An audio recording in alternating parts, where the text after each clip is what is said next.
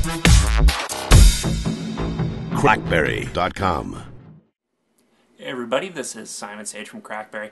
Today we're checking out a really great new feature in BlackBerry 10.1, which isn't technically out yet, but we've been playing around with it a little bit, and it plugs into a great new BlackBerry Link feature that provides remote file access from your BlackBerry device. So basically this means that if you've got stuff on your computer, documents, music, video, any of that, you can access it through the native file manager app right here in BlackBerry 10. So you'll see a lot of the stuff here. It's pretty standard, but when you tap on the bottom left, you can see the different sources, right? So if you've plugged in Dropbox or Box, those show up as normal. But I've got down here laptop, so you'll notice that I'm not on the same Wi-Fi network. You can access these files anywhere. So if you're on LTE, I'm even just on Wind HSPA, and I can access all this just fine. We can dive into one of the directories here. Apparently this will also work for mapped network directories that are hooked up to your computer. It will work for NAS storage, so if you've got storage drives that are plugged right into your router, you'll be able to access those too.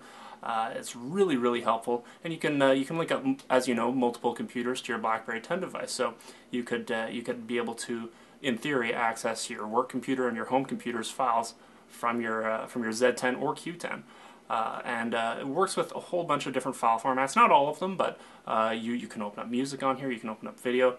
So you can see we've got Kevin's Back in Black picture here. We've got full share menu options here. So you can even set it as.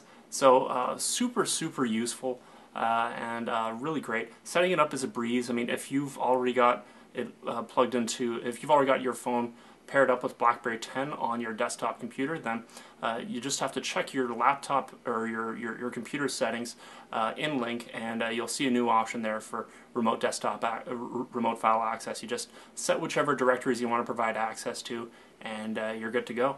On the device side, there is a little bit you got to make sure is enabled. We're going to check into settings here really quick, and we'll dive into BlackBerry Link, and there we go. We've got BlackBerry Link toggled on, and download files over mobile network turned on. So you've got a list of all the paired up computers here, which you can remove as you will.